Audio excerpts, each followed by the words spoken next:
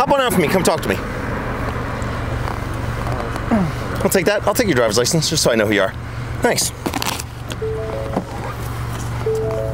Hop on out. Awesome. Put your hands right up here. So right now you're under arrest.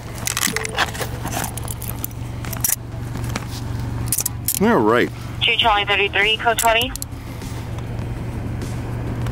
So, why in the name of God's green earth are you driving that fast? Turn right. Just lean right there. Baker 23, 2 Charlie 33. Do you have any idea what your top speed was? 120. 120. I think I locked you in at 121 or 122. You know what the speed limit on this road is? I believe it's 55. It's 50. So why are you driving more than double the speed limit on a 50-mile-an-hour road? I was just trying to... I know it's not a perfect excuse for driving that high. Well, there is no excuse. So saying that it's perfect, it's not a perfect excuse would mean that there is a perfect excuse, and there isn't one. No. Tom 16, I have one in custody. I apologize. Tom 16, 1605. Tom 20, 20 negative. Okay. 25, 2020. No, you actually look exactly the way you do in your picture, too. Okay.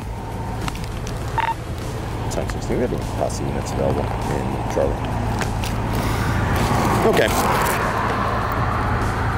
So you're just totally okay with 120-something miles an hour in a 50? You're just like, that's a good idea?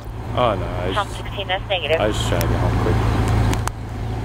That's it? Just trying to get home? Just trying to get home. Okay. You need to go to jail. That's what you need to do. So, all right. What I want you to do is stand up here. Just lean right back there. Perfect. Is there someone that I had to notify to come get my vehicle? Or? Oh, no, I'm going to tow it. Oh, okay. Yeah. Yeah. I am shocked at how totally okay you are with not only the criminal offense of excessive speed, but also reckless driving for passing all those cars. You're going through a neighborhood here. I mean, we're in someone's backyard right now. Like, there's people walk and ride their bikes and horses through here, and you're just like, 120 something. That's totally fine. How old are you? You have to be in the, of course.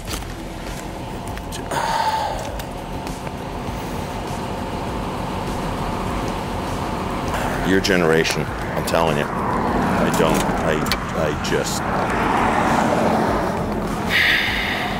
Just stand there. You've seen me make traffic stops. I've said, hey, you're under arrest. You're not free to go. Same thing today, but at 70 miles an hour above the posted speed limit, where that speed becomes reckless and showing no remorse and no regret for doing that violation that endangers everyone on the road.